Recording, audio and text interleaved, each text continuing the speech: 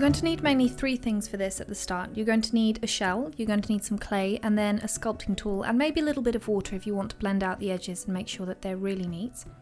So I'm going to start off with a shell and flip it over, and then next what I'm going to be doing is I'm going to be taking small pieces of clay and slowly layering that on top of the shell and then blending it out.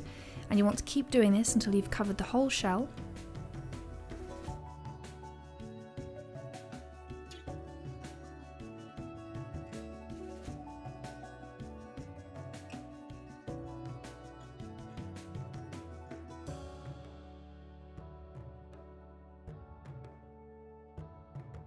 Once everything's been blended out, I'm going to be taking the sculpting tool. I'm going to take something that has little ridges in it so it leaves some lines while I wind around it.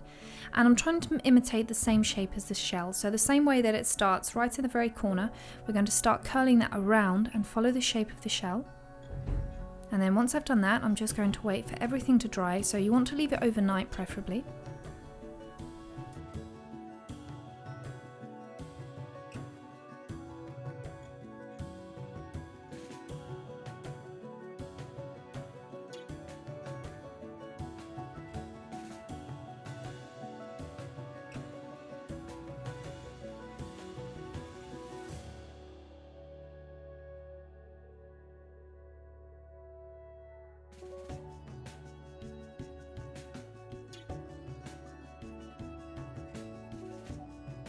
Before you leave it to dry, you need to make sure of 2 things. First, make sure that the edges are completely covered and that they blend in nicely into the shell, because otherwise there is quite a high chance that these are going to catch on things and chip later on. And then the last thing you want to do is just press it down hard on the surface so that you create a little bit of a stand for it to sit on, and that way it won't rock back and forth once you've finished, and it can just sit quite solidly on the desk or wherever else you want to put it. And after it's dried, the day after, I'm going to be using some black acrylic paint, and you're just going to paint the whole thing black.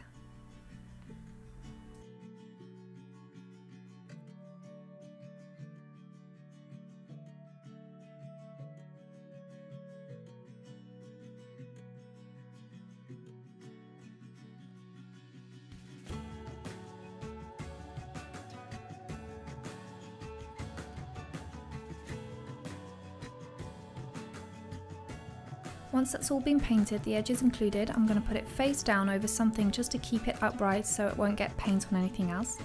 And then once it's dry, I'm going to start taking a little bit of nail varnish remover and a cotton bud, and I'm just going to use this to remove the paint which has gone on the shell.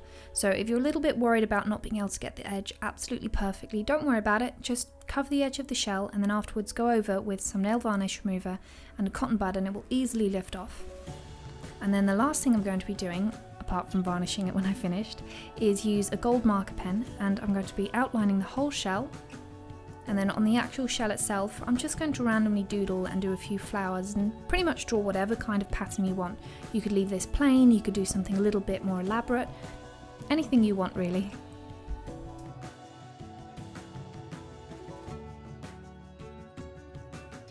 And once that's all done, I'm just going to give it 2 coats of varnish to make sure that the paint won't come off later on. And that's it, you're done.